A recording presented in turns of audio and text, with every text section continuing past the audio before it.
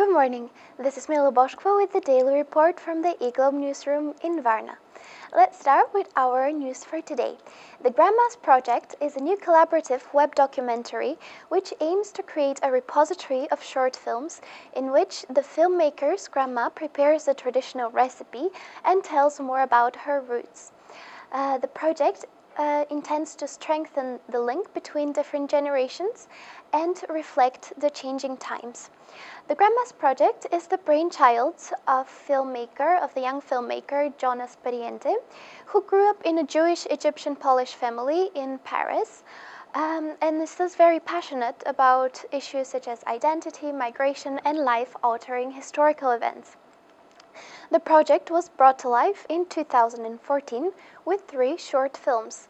Jonas's own about his Egyptian grandma preparing a traditional meat stew with Molokhia herb, one by Irvin Agnew about his French grandma preparing lait de poulet, or in English eggnog, and sharing more about her growing up on a farm in a traditional farmer's household, and one short piece by Matthias Mangin about his Brazilian grandma, who's originally from Lebanon, preparing Lebanese mehchi, stuffed vine leaves, and telling more about her own roots, about growing up in Lebanon, her own grandma, and the role of men in Oriental culture.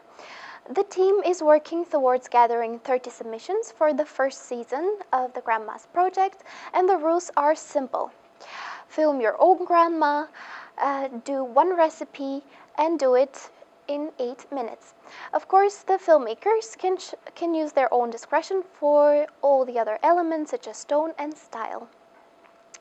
Half a year ago, the team successfully concluded a Kickstarter campaign which managed to gather 19,500 euros.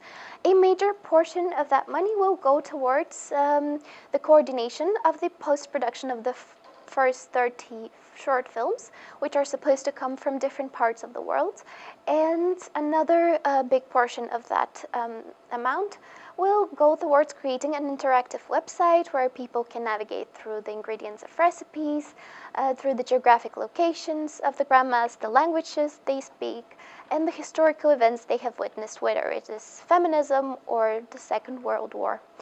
And finally, the Grandma's Project is looking to collaborate with international film schools and to apply to UNESCO's Intangible Cultural Heritage Program for sponsorship.